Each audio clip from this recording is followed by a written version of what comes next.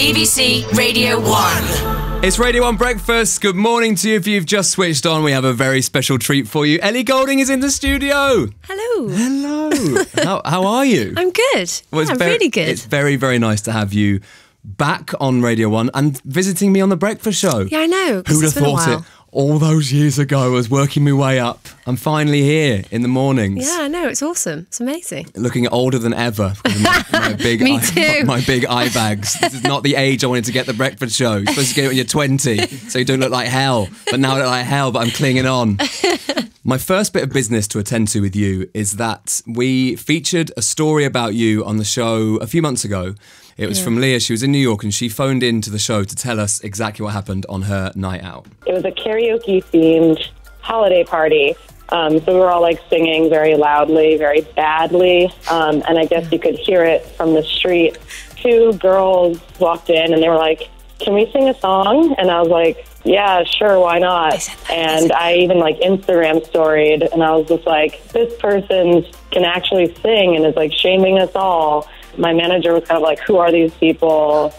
They need to leave. Like, they're no one's guest. Like, who are these people?" They need to leave. We were just like, "I don't know." And they're like, "Thanks so much. Anyway, bye. See ya." And we're like, "All right, bye." And like the next morning, a friend of mine, he DM'd me on Instagram being like, "That looks a lot like Ellie Goulding." Like, I asked a couple other friends. I was like, "Is this Ellie Goulding?" And they were like, "Yeah, for sure." So I tweeted at her, "Hey, did you walk into a karaoke party last night, sing one song, and then bounce?" And she responded with like, "Yeah, I'm sorry." So that's what happened. So good. When I saw that story, I was like, she definitely did that. Yeah, you 100% did. But when we just played that back to you, you just mouthed, they said no. They did say no. I mean, they were furious that we'd come down and crashed the party. But to be fair, it was kind of nothing was happening. It was a bit soulless and no offence, but there was like two blokes just singing "The Boys Are Back in Town," like "The Boys Are Back in Town," and it was just like no. And we'd had a few drinks, so we just went and I think I sang Whitney Houston and just went for it. That is absolutely correct. Oh no!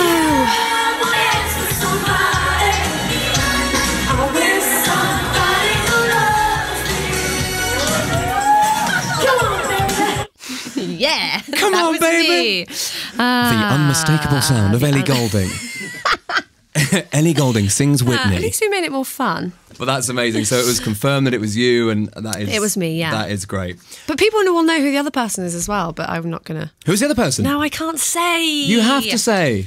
But it was somebody else. No, I can't say. Ellie, you have to... They definitely would have recognised the other person as well. Hang on. I can't say, guys, come on. What, a secret? A pop star? No. No. A movie star? No.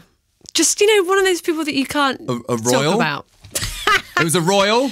Maybe. But anyway, let's move on. The royal baby, Charlotte.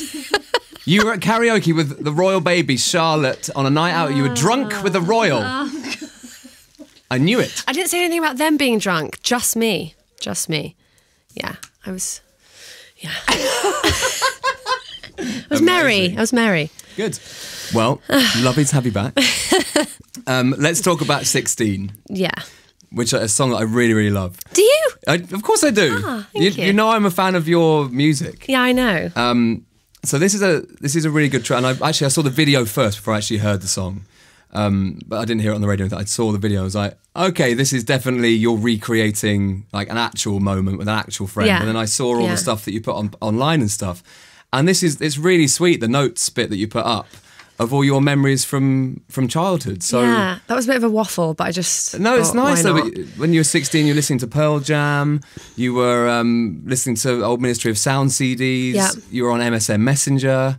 All the time. You were doing your GCSE. Every day. I think it will resonate with so many people, that video in particular, sitting in a car and having that just driving around town. That is what you do Boy when racers. You're 16 or when you're 17 years old. You get your driving license and you're like, let's go. This is our little bubble. We can just drive the most around amazing feeling of freedom. Yeah, when you start to drive. I wrote it with Ray, who I love, and she just started out, and I think I found her singing this amazing song on produced by Bloodpop, my friend producer, and I did like a cover of it and put it on my Instagram.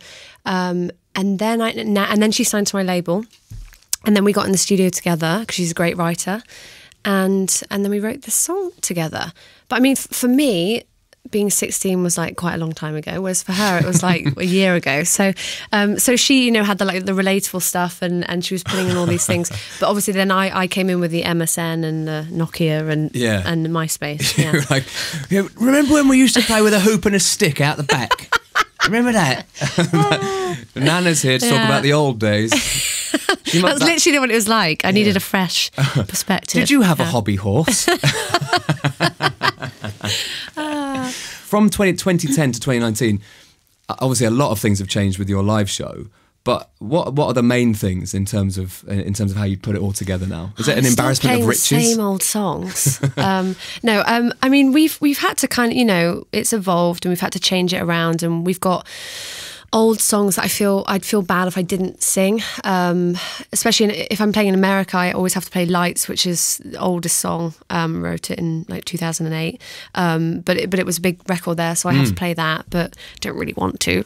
And then I've got songs that do you say that on stage before you're about to sing it? No, I go into robot mode and just sing it and smile and get through it. And I know you all like this one. I hate it. Yeah, no. Sometimes it depends. Sometimes I'm in a mood where I say I really don't want to play this, but I'm gonna. Well, I say that on the show sometimes. I really don't want to be here. About 10 to 10, I get to the point where I'm like, I'm done. I need eggs. I need scrambled eggs. I'm just like. Do you feel more tired lately? Yeah. Do you? Of course. What time do you have to get up? 10 to 5. Well, that's fine. 10 to 5. But then do you fine. sleep or just power through? No, we power through. Yeah. But what time do you go to bed? 9:30. Wow. Okay. It's cool. It's really good for the marriage. Isn't it? Yeah. Oh God. It's really great. It's really hang out loads. Anyway, this is not about me. Yeah. So you play Lights, and obviously you play Starry Eyed, and you play those. So we kind of switch it up and try, and we do have to play the old songs, some of the old songs, and then, for example, at the moment I played 16 a week ago, and like people don't quite know it yet, so it's quite hard to know what to do. And actually, I was so unprepared for that song because it was the first time we performed it. I mean, I performed it on TV the other night, but we got to play live. But this was like vocal to track, which means I sing live and the band have to mime, and sometimes that just happens when they don't have the right equipment and blah blah blah. Boring. But I literally didn't know what to do during 16 because I hadn't sort of planned it in my head. So because there isn't anything to do during the chorus, and I didn't have my guitar, which is like my crutch, so I just started doing the robot. Do you remember ages ago when I think it was Ashley Simpson was on SNL and the wrong track came on and she didn't know what to do and just started and then just walked off stage. I really didn't know what to do, so I just started kind of, and it wasn't even. I wasn't being silly. It was like my sort of gut reaction. I'll just do a TV stupid performance? dance. What show was this? I want to find the footage. It was a. God, footage. I mean, it's out there obviously on 1,000 mobile phones. She's panicking. Yeah. No, it was actually another radio show.